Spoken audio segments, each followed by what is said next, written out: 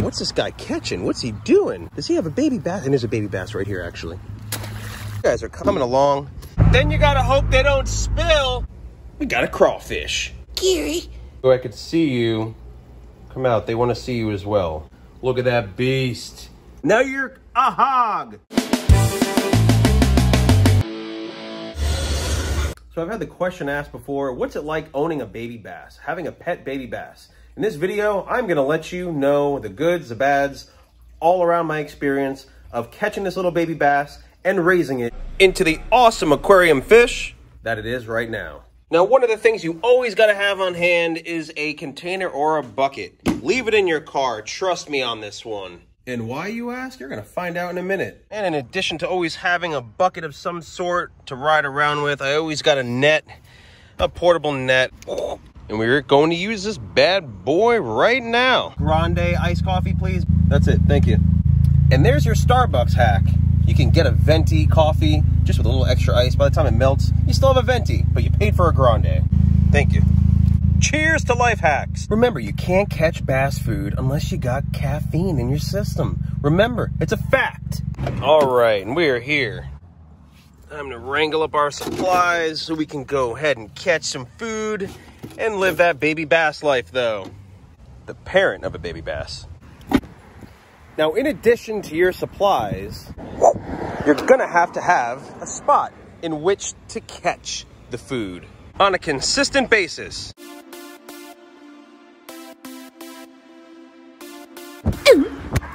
Time warp to the minnow land. This is one of my personal fishing spots over here. It's pretty cool. There's always a nice squad of adult minnows. They are huge. They're like the size of mollies. So it's good enough to hold my baby bass, Corona, over for a while. Oh, you can see all that motion right there. That's where these suckers are. All right, so now we got to fill this bucket up with water. We got to get all of our little stuff ready here. Assemble the net. Let's get rocking and rolling. We're in business. So one of the first steps that we have to endure is we have to get us some fresh water, of course, for the bucket of minnows. Looks like they mowed the grass today, obviously, so gonna have bits of little pieces of grass that are annoying, but we'll get through it. Pick them out. Wow, that water was really warm. Definitely gonna have to do a temperature acclimation too. You wanna make sure that you don't kill your minnows by adding them to cooler water that's inside your house if they're wild caught outside. Also, to make sure to medicate that tank from time to time as well, because you are catching wild animals out here and you are putting them now with healthy animals. Okay, so when they school, they definitely, you get some good sized minnows here. These are mosquito fish. You wanna pick them out one by one. And they do sometimes not fall through the holes of the net, especially when they're good size like this.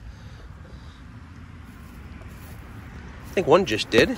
Yep, one actually fell through the net because it was just a little bit too small.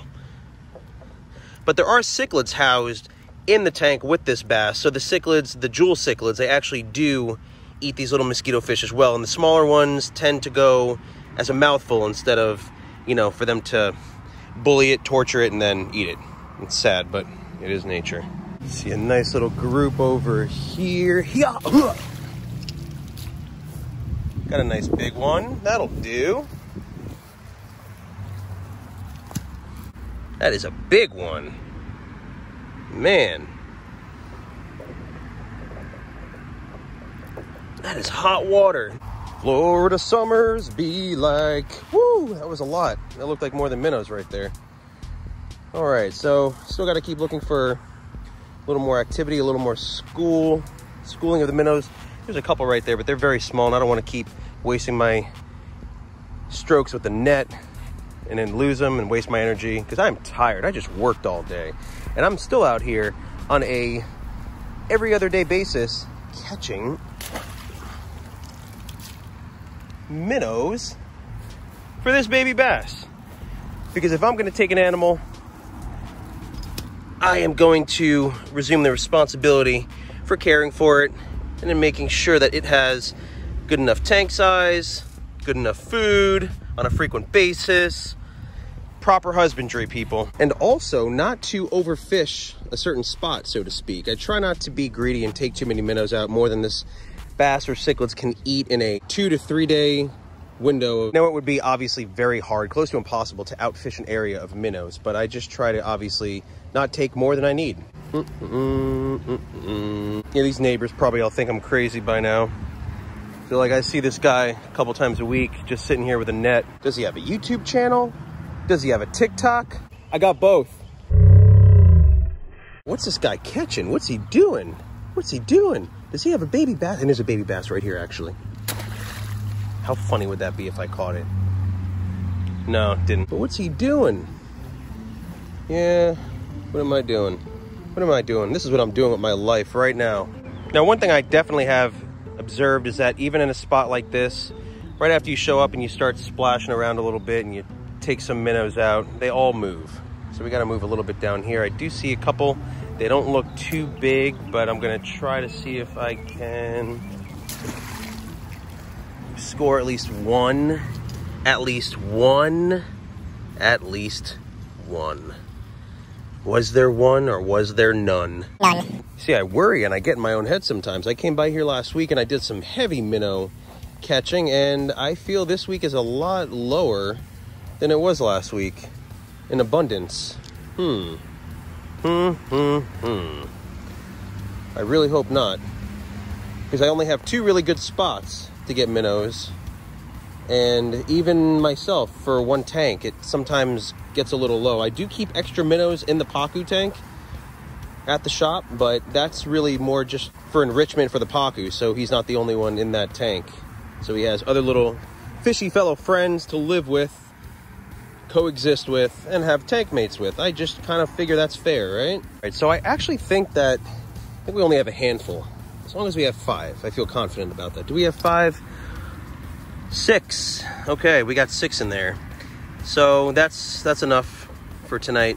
I did go, I think, the day before yesterday, so that's going to be enough to satisfy the bass and the cichlids as they feed on normal, regular food. This bass is a pain in my you-know-what, because we're trying to get it to hand feed so we could train it so it's a little bit easier, so we don't have to keep going out and doing these kind of things and catching these fish. I mean, I wish I could even just eat frozen. Give me a break. All right, let's get the lid back on this sucker and let's get it home.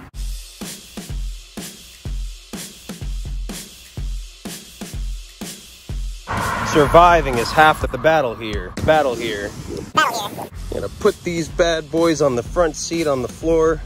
You guys are coming along, and I mean you, the viewers, are coming along for the journey of what it's like on a daily basis. All right, stick them right here. This is just the journey for getting the food. Then you gotta hope they don't spill and get home before sunset. And now to get these babies inside.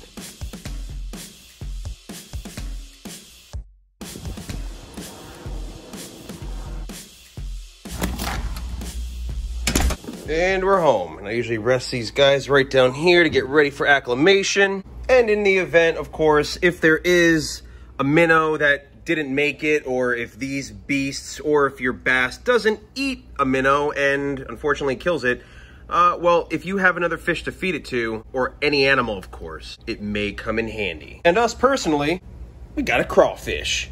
So what I do is use the hemostat tongs, go ahead and get all in there and get the unfortunate minnow that didn't make it.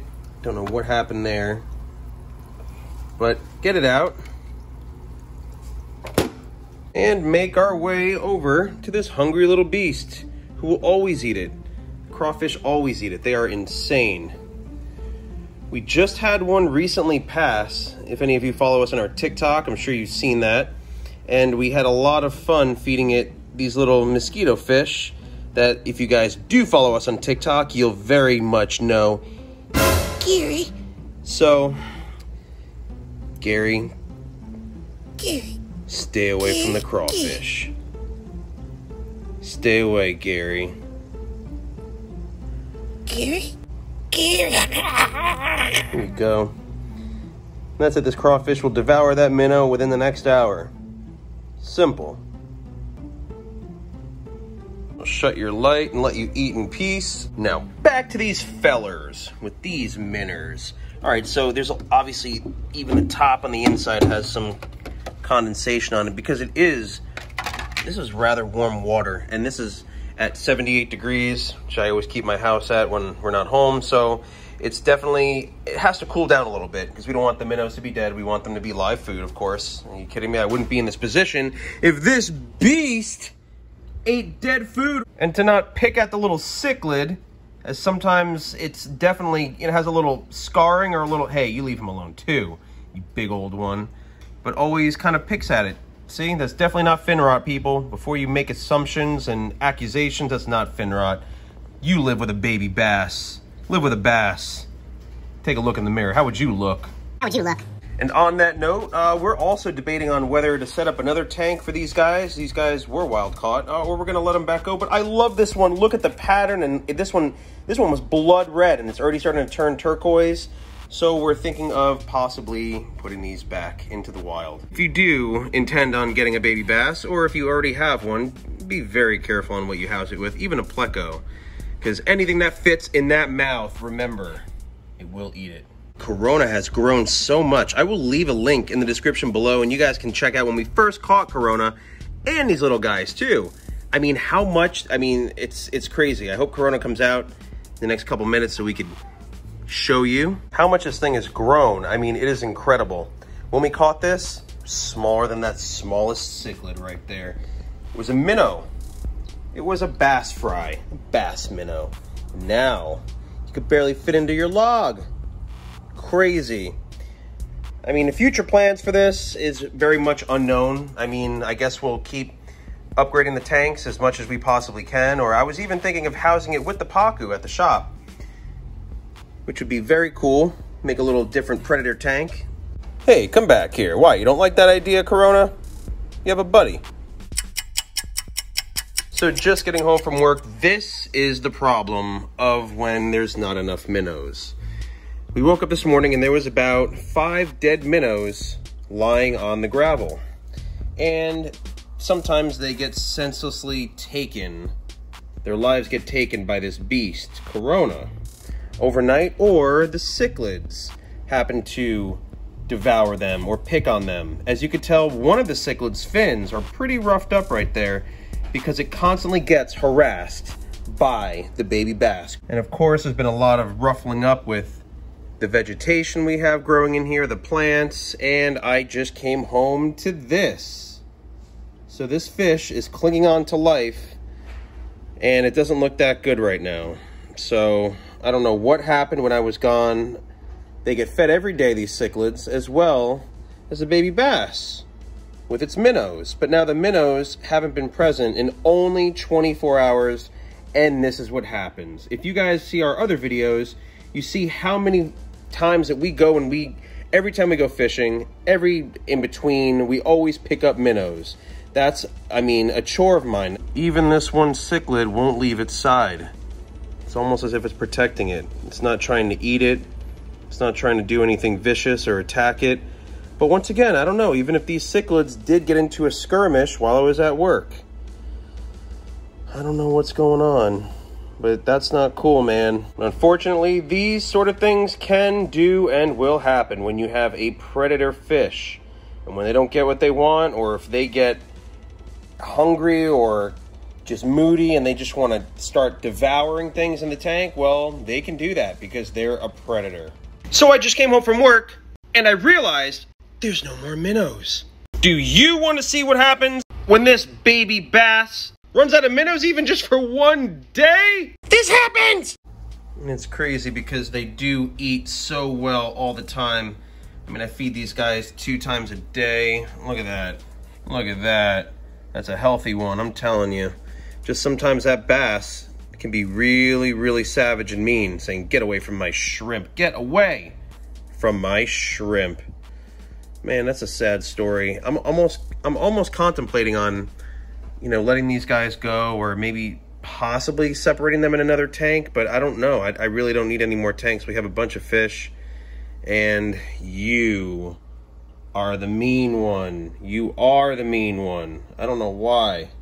Don't know why. I know it's instinctful, and it's just a part of how you are as nature. You are a predator fish, and you guys are very aggressive too. These guys devour minnows. They shred them apart. If you've seen any of our other videos, then you definitely know these guys are crazy. Shredding minnows apart. I mean, these guys eat very, very well. So this right here is unacceptable. But things happen, and we always do treat this tank too. Anti-parasitical, antibacterial, antifungal, because we do catch these minnows in the wild. So we want to make sure, you know, all the fish do thrive in this tank very well, as they should. And unfortunately, that's just the nature of owning a baby largemouth bass. We caught Corona right in the middle when the coronavirus was just starting, and we caught this little baby bass as a fry. It was just as big as one of these mosquito fish that we normally would have in here. We always have them by the dozens in the 20. This has only happened one time where I noticed it was a little scarring, and one of the jewel cichlids right here, and no, it's not fin rot. That one got roughed up the other day when I didn't have any minnows in here, and the baby bass decided to do its aggressive behavior and go ahead and pick on them. So that's what happened to that one right there. And now today, one was not so lucky. No, do not pick on him. Leave him be. That's your family. You're supposed to be protecting it, and right now it's not doing well, and it looks like it's only going to go south from here. Sure, grab your popcorn, sit back and watch. You guys are heartless. You are heartless. So with that little bit of information, beware when you have a bass. So I've made my efforts in hopes that he would actually come out and we could get a good little shot of Corona over here, but it doesn't seem to be happening that way today. My little boy's playing shy. Come on, don't you want to come out and show the viewers how big you got? I mean, do they have to watch the other videos in order to see what you look like? I haven't done a video on Corona in about 3 weeks or so, just to show the size. You never know, this shot up, it's just creeping out just a little bit, but likes to stay in the log. Well, let me drop a couple shrimp in here just to see, because I know they're gonna eat, that's for sure. These guys are beasts, but sometimes it triggers Corona to actually come out of the little cave, out of that underwater log, thinking that, hey, there's food. There's aggression in here, just like when you fish. When you fish for bass, I like to go after those little aggressive fish or lures.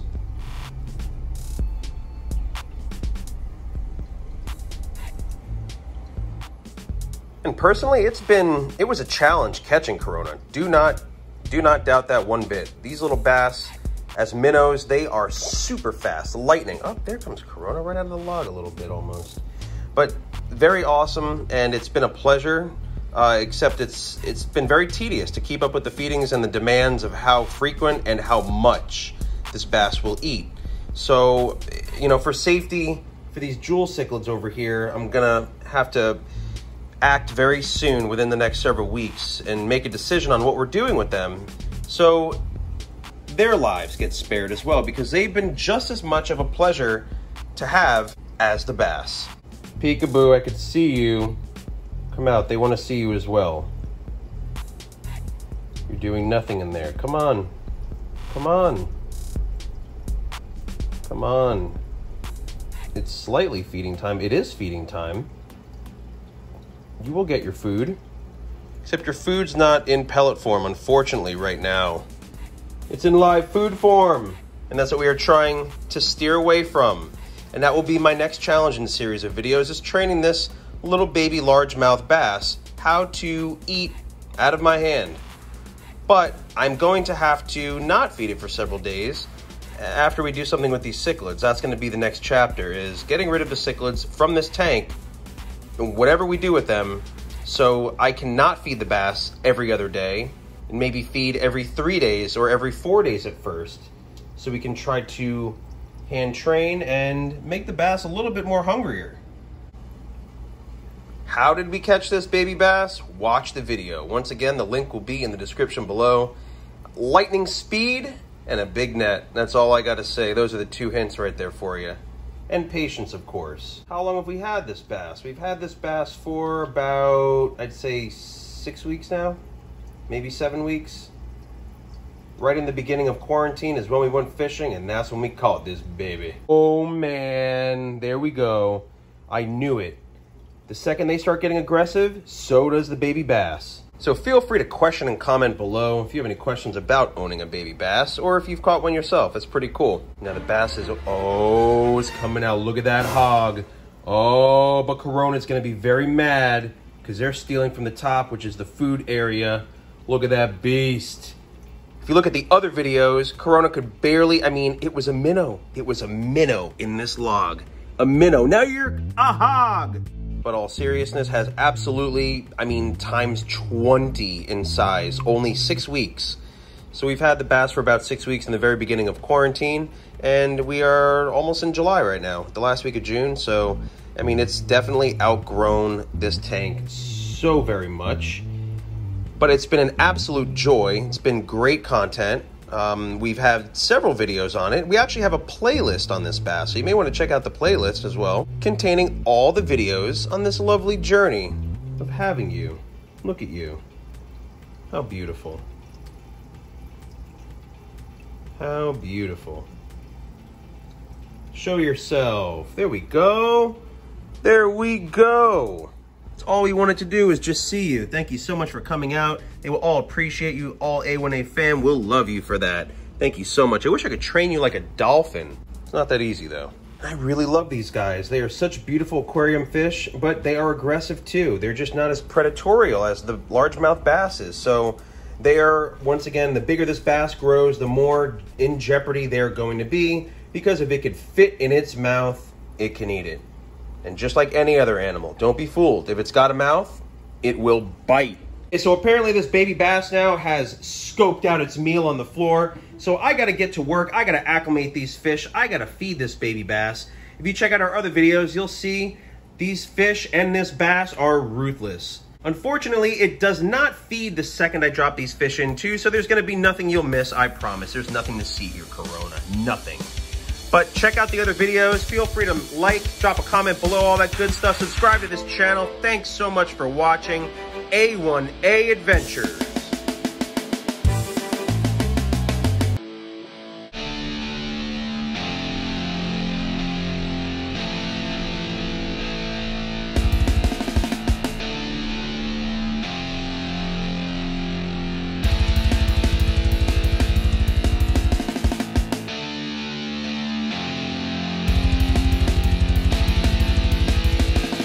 So people want to know what it's like having a baby bass.